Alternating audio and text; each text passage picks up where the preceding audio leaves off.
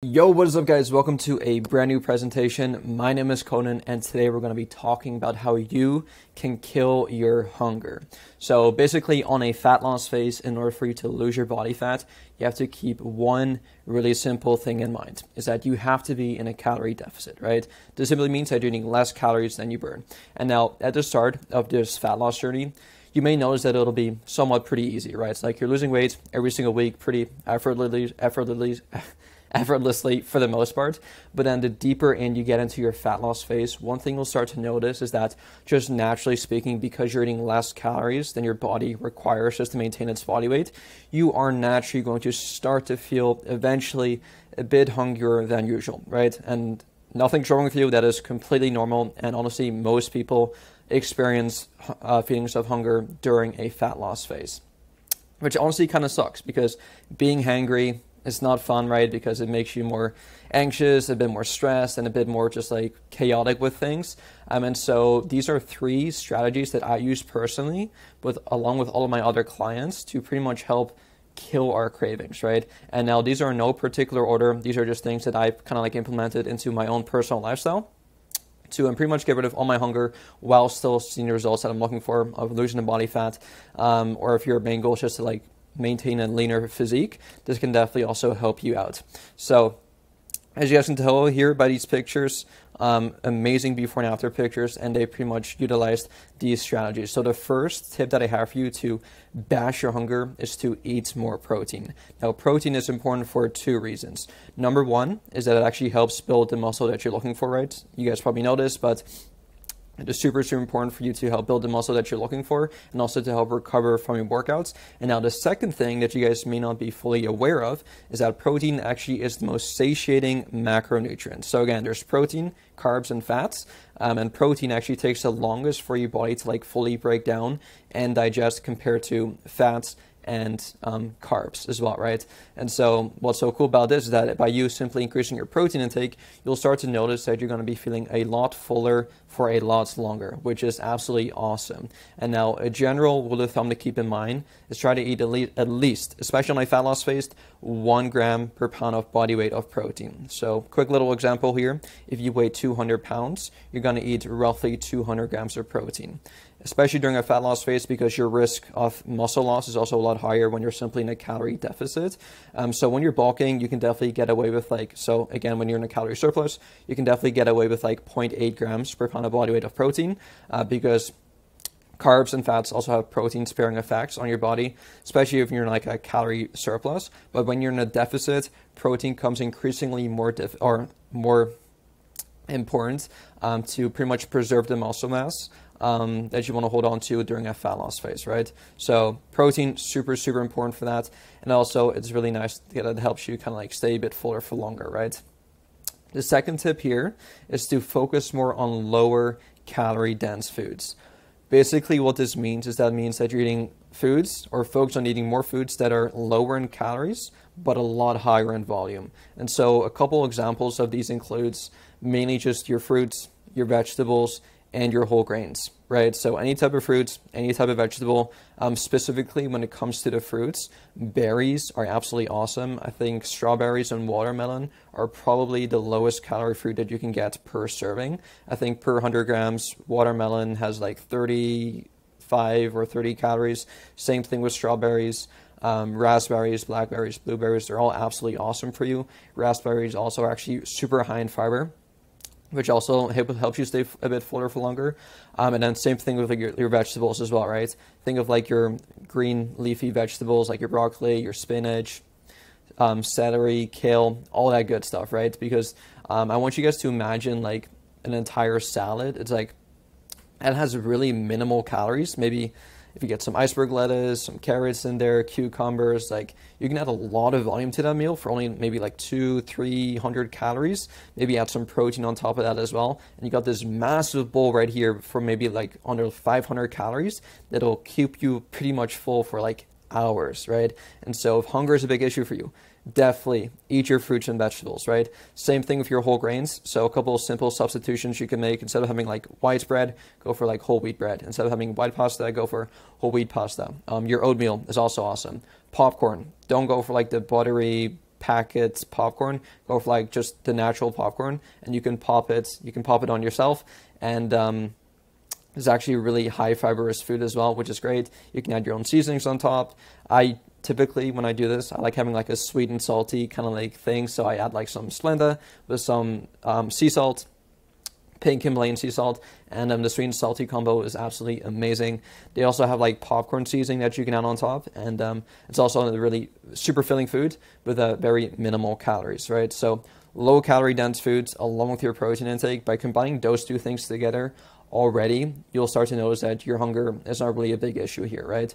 So as you guys can tell, it's just simply making smarter choices with your food intake. Now, in my program, like, yes, we're all about food freedom and food flexibility. So if you do want to eat whatever sweet food you want, that is totally cool. Just know that the downside of that is that it's not going to be as filling. And also what really, really sucks about this is that because most of these junk foods, they're extremely hyper palatable, which basically means that they are super tasty, not only super tasty, but they leave you wanting to eat more of it, right? Like for most people, it's almost like a trigger where they'll have maybe one small little cookie or one piece of Oreo or maybe one scoop of ice cream, but then instead of them like feeling satiated, it actually gives them the opposite effect of wanting them to have even more, right? So just be fully aware of like your trigger points. Like for example, for myself, whenever I, let's say, eat 1 or 2 chips, it's like, well, it's going to make me want even more chips, right? Whereas if I maybe eat an entire salad, which pretty, like, again, like calorie for calorie, I'm not going to be craving any more salad. I'm going to be nice and satisfied.